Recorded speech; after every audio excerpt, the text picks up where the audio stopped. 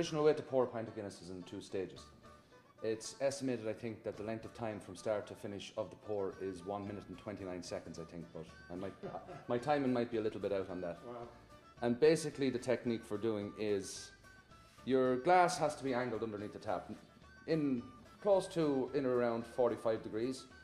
The first pour initially is just straight back, and as you can see, as the beer comes out, everybody knows that Guinness is two-tone, black on the bottom, creamy white head on top. But when you pour it initially, it comes like this. You can start the clock now if you like and see if I'm right for time. I'm doing it. But you can actually see how the beer separates, and it will start to settle. You'll see the solid colour developing at the bottom, and then it'll work its way up to the top. When the colour separates, so you have 2 definitive colours, which we'll see shortly, that's when you finish off the pour for the Guinness. In order to achieve this, the actual Guinness tap is different from your regular beer tap. It has an attachment, this little piece here. Inside is housed a small metal disc that's perforated, that as the beer flows through, it agitates the beer, and that's why we have the brown colour that we see when we come out. And now, as the beer settles back in, we can see the 2 definitive colours separating. The Guinness in America is slightly different from the Guinness at home in Ireland, because the Guinness in America is pasteurised.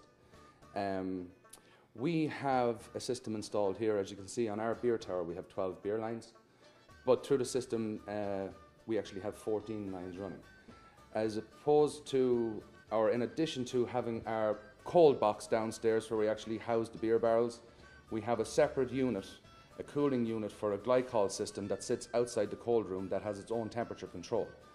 And because we have 12 towers, we have 2 lines with this cooling agent that circulates constantly through its own cooling mechanism. And each one of those 2 lines runs along with 6 of our beer lines. So as the beer travels from the cold room to the tower, it's constantly being chilled from this separate cooling unit. It helps. Temperature with beer is very important. Different beers have different temperatures. Ideally, Guinness is served between 38 degrees and 41 degrees.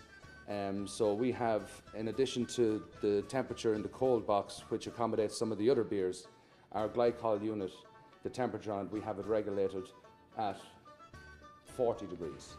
So that when the beer is traveling, that's the temperature that we kind of pull it to get the correct consistency and temperature to pull the beer.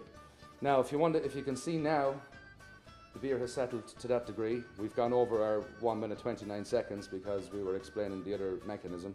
Normally, traditionally to finish, you raise the pint to the tap, push forward, and when your beer comes to the top, there it is. Perfect pint. Right.